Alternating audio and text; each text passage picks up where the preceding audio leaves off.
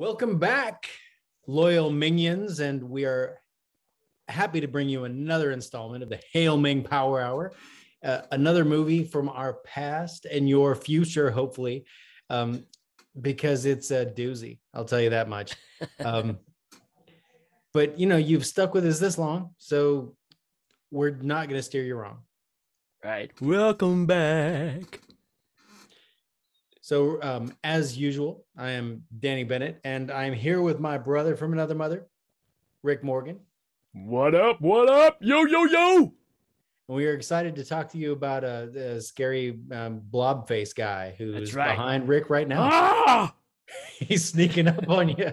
I just Dr. wanted to... Pretorius. Yeah, for the people that haven't seen this movie and you're watching the YouTube video, I just kind of want to give you a shot, and we will talk about the effects in this movie. No doubt.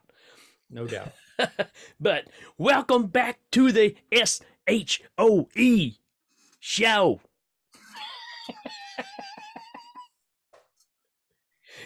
And also, we no longer have an also special guest. Nope. That was last time. And, we love having Gary on board, but now it's just the two of us, and we are ready to talk about 1986's From Beyond. Yeah. So, or H.P. Lovecraft's From Beyond. There you go.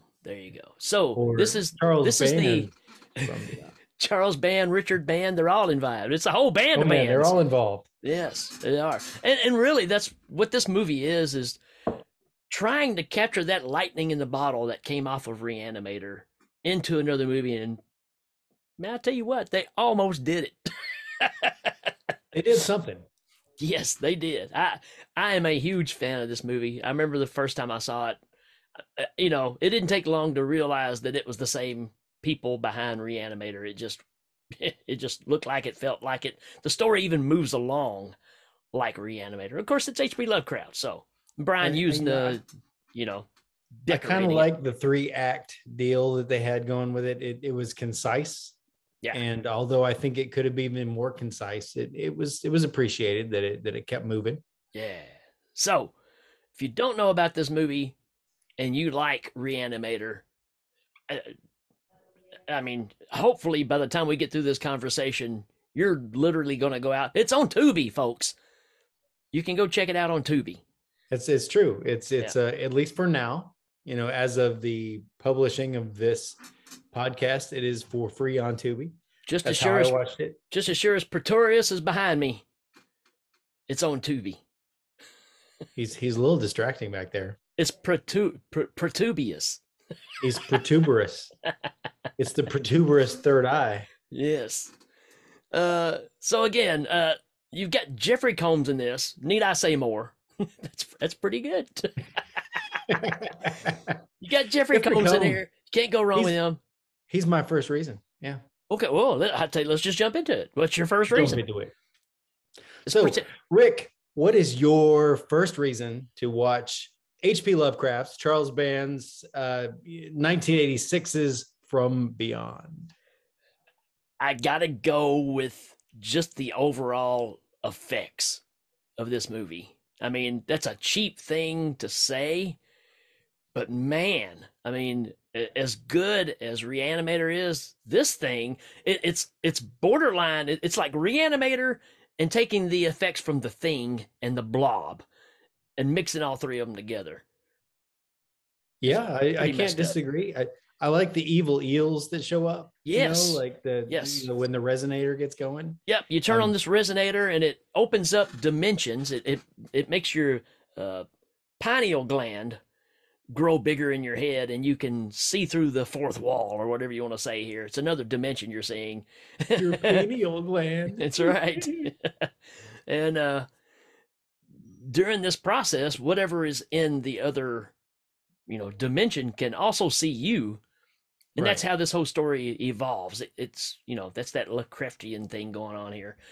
Yeah, man, these effects to me, I'd put them up against almost anything as far as just overall effects. No argument here. I mean, especially for the time, the practical effects, just the dedication to the effects, because, it wasn't just a matter of doing them. The people making them had to say, we're going all in on this. Right. I mean, look behind me here. I mean, look at this guy. That's insane. There's no doubt that Slither, when they made Slither, they kind of took this idea right here. Oh, well, I'll get to talking about some of the possible inspirations that I saw when I was watching this, because I have a feeling there's something, if nothing else, then we're maybe inspired by the H.P. Lovecraft original story. But even this movie coming out influenced some movies that came out just a year later. Sure. I think I know where you're heading right there. Yeah. All right. So my first reason, yes, is Jeffrey Combs. Absolutely. I mean, nobody plays just batshit crazy. Absolutely right, man.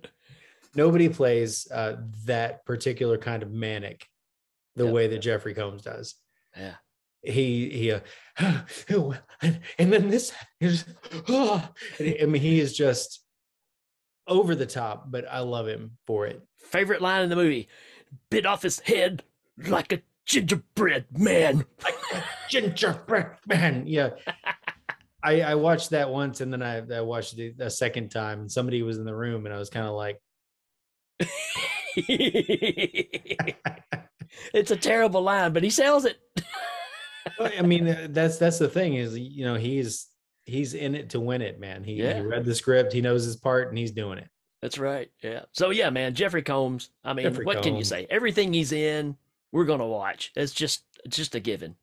And I would like for anyone out there, I challenge you to see what I see, and that Jeffrey Combs is like Robert Hayes' evil twin, man.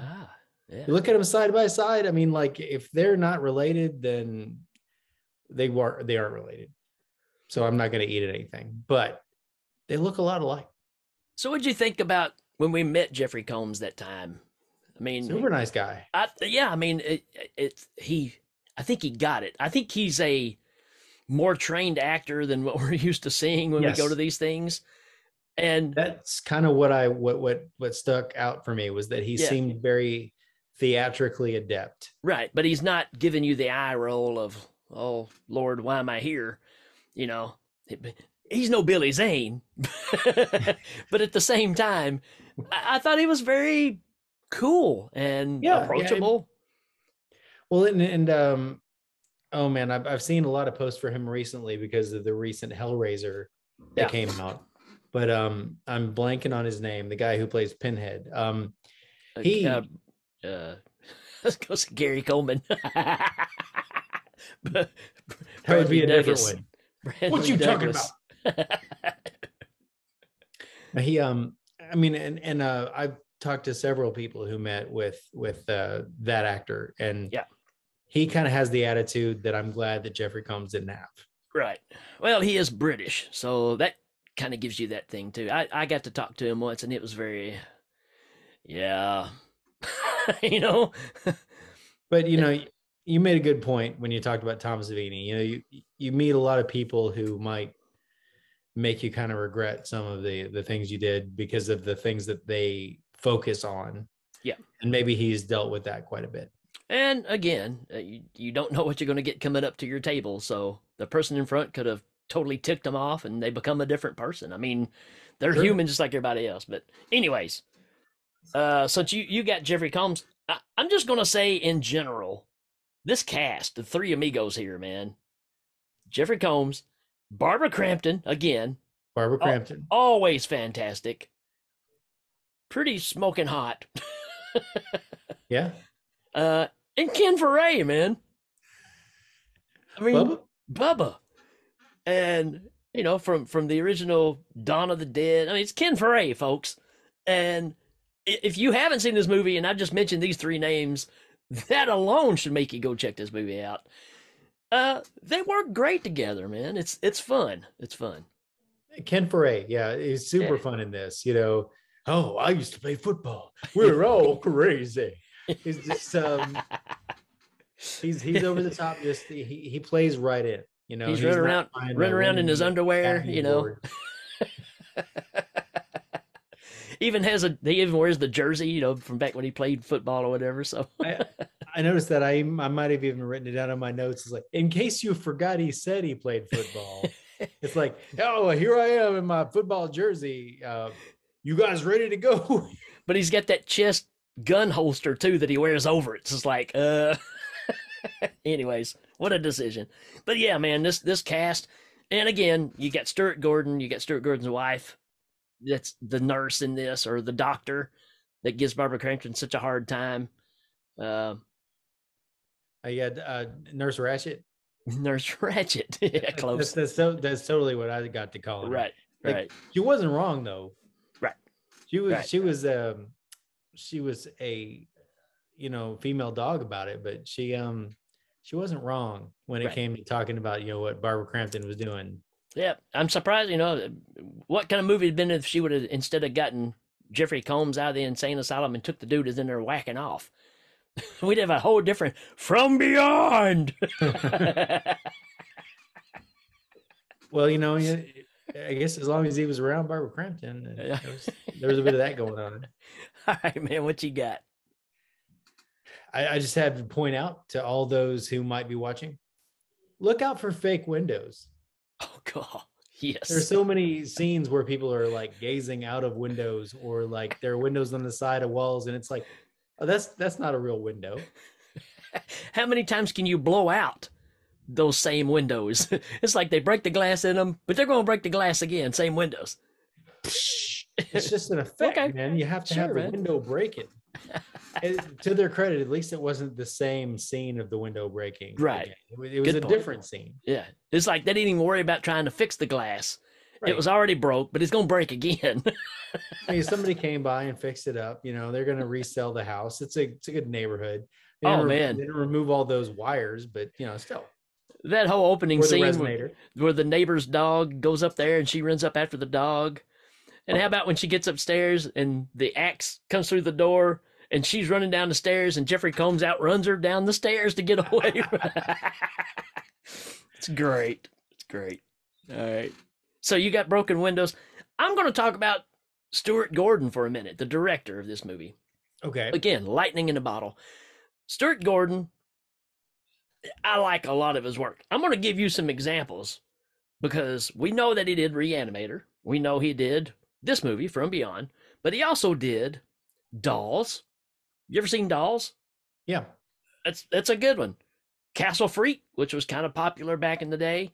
He did Dagon, which is a pretty good. I know Dagon. Yeah. It's Dagon, right? Yeah. Or And could be Dagon. here's where we throw the wrench in. He did Fortress that had Christopher Lambert in it. That's a weird one. Yeah. And But it's a detachment from this string of things. Oh, you want a detachment? How about It's he not also good. I kind of liked it back in the day. I'd probably watch it again and be like, yeah, forget it. But again, It's also Christopher Lambert, who I love, but can be in some stinkers. Can make some stinkers. yeah, has made some stinkers. Yeah. And Robot Jocks. What? Yeah. Stuart Gordon directed Robot Jocks. Yeah, it makes sense. Now that I think about Robot Jocks, it makes sense. Yeah, man. So Stuart Gordon up in the antes here. He's a workhorse. He's no I guess- Albert Pune. Well, I thought, it's funny when I started putting that together. It's like, it's kind of like how we like Albert, right? It's like, I never hit one over the fence, but I hit that wall a lot of times. That's right. I mean, and it's hard for me to bag on Charles Band too much because I still have a real soft spot for the Eliminators. Yeah. It's just some hokey movie making, man. Yeah. It's good fun, but let me tell you, if you walk into From Beyond looking for some good fun, realize that there's a lot of stuff that's unfun in it. Yeah, very much. And again, that's that Reanimator counterpart, right? You can have fun with the Reanimator after seeing it a bunch of times, and you kind of dumb down the effects and stuff. This one's the same way, man, because it's let's just say this movie's kind of gropey. Yeah, I feel like I liked Reanimator better than From Beyond. Well, But a lot of people do. I think From Beyond's a better movie. That's kind of my argument. It's kind of my argument. Yeah. This one feels like it's put together better than Reanimator. I feel, I agree with that. but I kind of enjoyed Reanimator more, Sure. maybe because it wasn't trying to be as serious. It's a bona fide classic, right? But this one's got a seedy underbelly about it that it kind of messes with you a little bit. Well, not to say that Reanimator doesn't, because you got the whole, strapping Barbara Crampton down on the table scene. This is, Well, it's not like they did any less strapping Barbara Crampton down in this movie. that's very true. So, all right, let's get back on track. What Back you got? on track. What you got next? All right. Well, just when you think From Beyond is a more serious film, you notice the address of the of Dr. Pretorius's house / laboratory, and that's 666 Benevolent Lane. Yes. I like the little nods to stuff. It's a little heavy-handed at times. Yeah. And this, I'll just take this moment to interject. It was at this time that I started to notice some really, when they reinvestigate the house and they see the bondage tapes that Dr. Pretorius had, where he was abusing women to find the next level of pleasure and pain. Right. That I was like, when did this come out, and when did Hellraiser come out? Exactly. Yep. And it came out a year before the first Hellraiser. Yep. And although it's based on Clive Barker's novel, right, the Hellbound Heart. Yeah. I'm thinking there might be a H.P. Lovecraft, Clive Barker, Stuart Gordon, Clive Barker thing going on here, where he was like, oh, I could make the Hellbound Heart and it could kind of follow this pattern.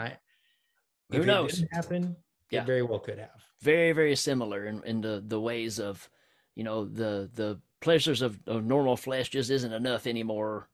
Where do we take this? So reaching to the next plane to find some, Yeah. So he's a lot like Uncle Frank for sure. Yeah. So it's your Uncle Frank. Kind of a similar grotesquerie too. Yes. Uncle Frank is skinless and grotesque, much like Dr. Pretorius comes back. But Frank is a tortured soul, where this guy's like, I'm the bomb now. I can do anything I want. It's kind of like, since they didn't have Cenobites, he's also the Cenobites. Yeah, he's everything rolled into one. So, yeah, man. This movie's got a dark side to it for sure, man. And the whole, video collection, his bars hanging from the ceiling, his, bondage stuff. Yeah. So, pretty messed up dude. But according to Jeffrey Combs, he was a genius. Jeffrey Combs had a lot to say about his ex-employer. He also sat on the other side of the wall and listened to the sadomasochism going on every night. Oh man. So where are we at? I forgot where we are. I just did the Benevolent Lane and the Hellraiser connection. Yeah. So it's on you now. How about when the portal starts kind of working on its own, and they've, the wires going all the way down into the basement, and they go down there, and there's that slug creature that's down there. It's like something that Conan would fight, but when its face opens up, it looks just like the creatures from Stranger Things. I have down here, Bubba says, what is that? And my response to him would have to be, that's got to be the rest of the budget, right? I mean, like, yeah, it's wicked. It's a giant worm in the basement, and it's about knee deep in water, and it looks great. It does. And it looks great. The head expands just like those creatures when their mouth would open up on Stranger Things. It's just a lot bigger. And the fact that it picks up Jeffrey Combs and removes it removes every hair off of his body. Yeah. Eyebrows, hair, facial hair, body hair, everywhere hair. It's just, again, it's just one of those freaky things. It's like, you don't know where this movie's gonna go. And I'm sure that, I'm not sure that, but you can extrapolate that. When people go through traumatic stuff, they'll lose the color in their hair, and it's the body is trying to reroute resources to save Right. You know, it's a survival thing. Right. You know, it could just be even that. It's like, it's not worth having any hair at all. You That's know, a neat idea. it's kind of a psychological trauma Sure. thing. And the hair's the first to go. But also there's the pineal gland, you know, Right. and you know, the doctor is, you know, stimulating his pineal gland every night. Every Showing night. up every night. Oh man. But yeah, man, just that, I think that creature again, the effects in this movie are just for the time, just mind bending. Like I said, they pulled out all the stops when they made these creatures, and Yep. I my hat's off to them. But it's gross. Yeah, and I see where, of course, you get towards the end, and there's the big inner battle that kind of happens between Pretorius and Jeffrey Combs, and it starts turning into just a big bowl of gelatin. Yeah. So there's another movie that Usna did, which is the guy that was behind all this, produced it, called Society, which is very well known for its crazy effects too, and it's very similar to that kind of stuff that's in Society. So this was like the beginning for branching out and using that in other areas. So, yeah, man, that's it. Just gets really nasty. Where you at? The next thing I've got is extra dimensional rape. Yeah, with long pointed fingers. In case I haven't warned you enough, there's some disgusting effects, and there's also a lot of real lascivious monsterdom where, you know, Dr. Pretorius is, Barbara Crampton is just kind of an object of everyone's desire, and it gets real rapey. You know, it's kind of like, have you seen the Everlong video, you know, with the Foo Fighters, and he looks at his hand, his hand gets all big. Yeah. Dr. Pretorius, his fingers just get real long. Does the exact same thing. Oh, let me. And it's like, he rips her gown down, and then he looks at his hand, and it starts growing, and then he starts running his hand down her body. Yeah, it's crazy. You know, all we need is Sybil Shepherd, you know, to be, or Sybil Danning. Sybil Shepherd might be involved somehow, but I meant Sybil Danning from, like, you know, Howling 2. Yes, with the shirt ripper. Right, the shirt ripping. Now, as far as I know, Sybil Danning has never engaged in that kind of shirt ripping. You never know, but just saying. Maybe. I really don't have any other things wrote down, but I can talk about this movie forever, man. Just the absolute craziness. A lot of it doesn't make any sense, but it doesn't have to, because it's almost like a Fulci kind of movie where now this happens. So why is that? I don't know. It just does. Why all of a sudden do they turn on the resonator and it's like a swarm of some kind of evil flesh-eating flies start attacking them? And then Ken Furry has the flashlight, so he's trying to direct them somewhere else, and he throws the flashlight, and it points right back at him, and they all get on him, and they just eat everything but his face. And, you know, I was thinking during that scene, I was like, of course the bugs will eat him down to the bone, because he's no longer necessary as a character. Right. It's other time than for you to death. go. Yeah, but it's like, it's almost like in Major Pain, right? Bubba come crawling out the back. Lula May, baby boy, both legs missing. He said, Major, I can't feel my legs. And I looked down there, and them two bloody enough just to kick it. I mean, it just goes through my mind every time I watch this scene, because you got that leg that's propped up and it's kind of moving, and the arms are going, ah! You know, I thought of Mr. Show, where the metal band has, you know, and it's David Cross, and it's just his head and his little weenie man body. You know, he's like, and they write the song to encourage him to jump straight in next time. Instead of, that's what I thought of, because it's just Ken Furry's head, and like the body. Mr. Show, man. That's some gold right there, man.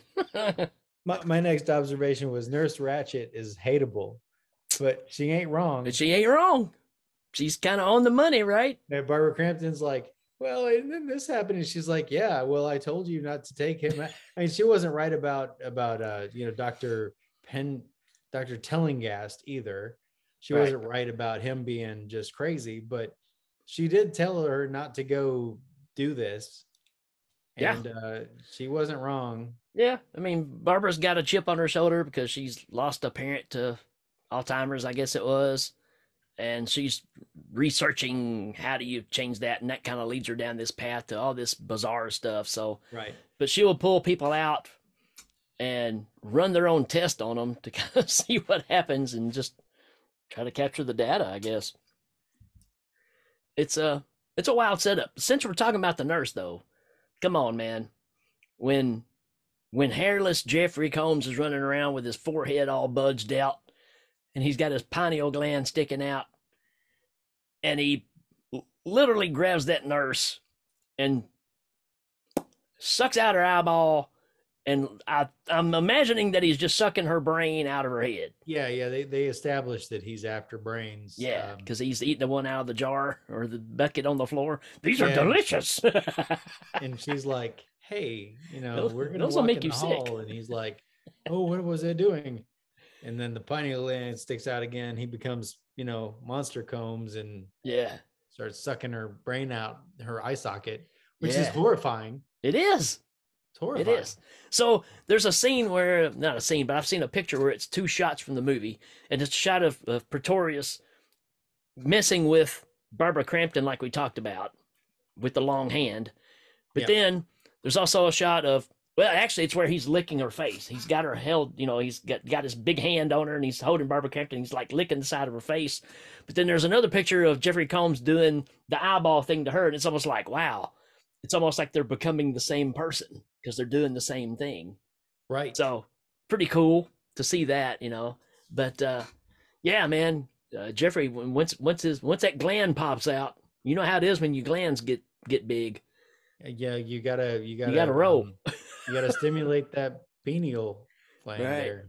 So somehow they all end up at the hospital, but then they all escape back To the house. to the house Yeah. to put a wrap it up in a bow in this thing. Right. Well, here. to put a stop to the resonator, right? Like, Right. Barbara Crampton puts a bomb on it, and she's like, "No, we have to get out of here. The bomb's gonna explode," and Yeah. and he's Ooh, like, "I love you." yeah, we should be together forever.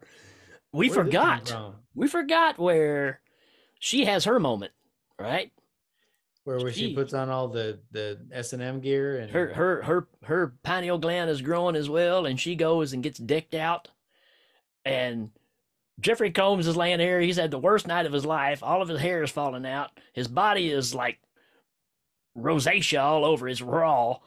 Yeah. And she climbs up on him and starts doing the dry hump. And and then Ken Foray shows up. It's right before everybody gets, before Right. all the flies eat them up. But Right. yeah, I mean, it's the influence of the resonator, right? It's the it's the dimensional pleasures or whatever. Yeah. It's weird. But yeah.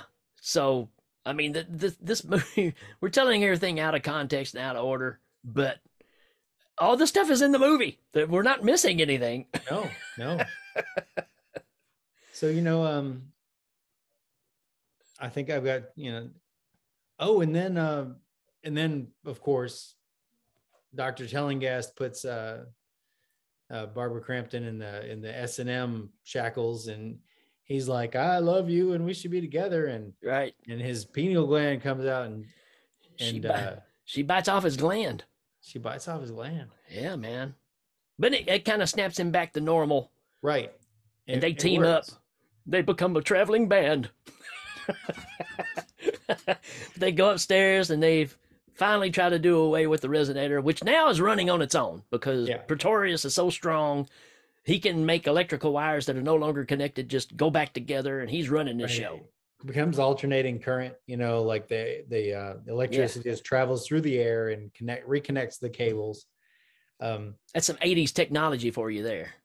Yeah, there was some rotoscoped electricity there for sure. Yeah. And then they go up to take out Dr. Pretorius, and he's like, "You had to do all that because you were impotent." And he makes him chase him. It's like basket case, man. This thing chasing him. You just see the arms going. Ironically, Pretorius is in Basket Case Part 2. Doesn't surprise me at all. How about How about all the forms that Pretorius takes in this, right? Because he comes out the first time and he's totally human looking, but Jeffrey Combs comes out and touches him and his shoulder just melts. But then he does the large Marge face thing, right? That is wild. And then he comes out and he's the big creature with the long neck and his head suspended like this, like a snake. Yeah, kind of like Evil Dead, kind of like very Henrietta from the very cellar. much. Yeah, that was another thing you probably was going to bring up, right? I wasn't, but now that you pointed out, yeah, I certainly see it. So this is before Evil Dead 2. Just saying, right? Evil Dead 2 is 87. It was before Evil Dead 2, not before Evil Dead, but Evil Dead 2. So there you go. Kind of a same idea here. Wow, again, just the stuff you see in this movie. So what about when she's up in the shackles and the things start coming out of the resonator, and Dr. Pretorius is like, "You hear that sound, princess? Those are the shrieking eels." Remember that part? I don't think I do. So, Ming. But how about just as ridiculous as the fact that she can move her wrist and they will bite the straps on her arm instead of biting her wrist, and she gets free. That's something. Yeah. The only thing I've got after this, as far as an observation, was gross finale.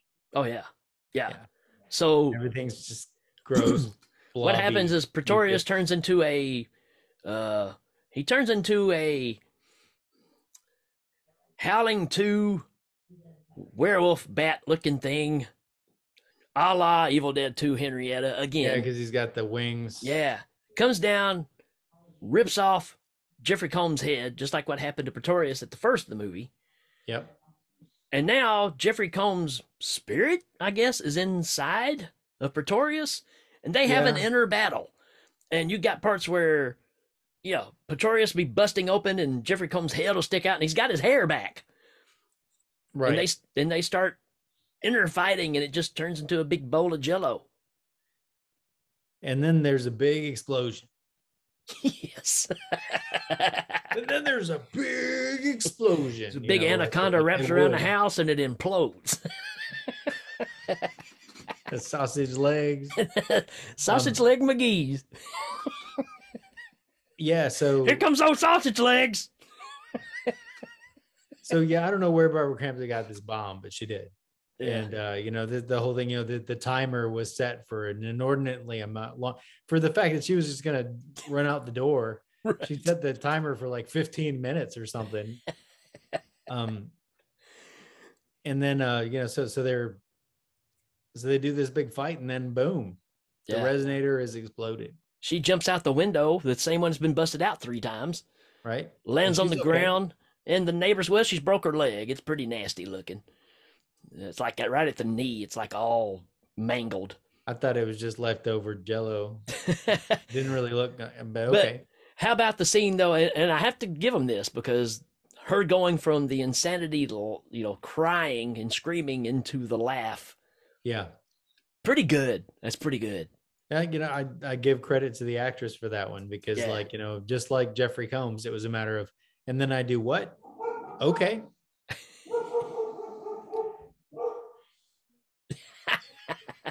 I do what? That's right. It was the crazy dog finale. Crazy dog finale. Every movie needs one. Every movie. But no, I mean, it was 100% unhinged. Yes. She did a great job. Yeah. That's pretty much, that describes this whole movie. It's pretty unhinged, man. I feel like you're going to see things you haven't really seen anywhere else, but you'll see derivatives of where people have taken some ideas. Yeah. If you admire, again, The Thing, the effects of The Thing, I'm not saying it's as good as The Thing, but I tell you what, it's pretty dang good. It could have ranged farther than it did, and it would have been a mistake. But I think that as far, like I said, the 1, 2, 3, you got the preface of what happened in the Pretorius house.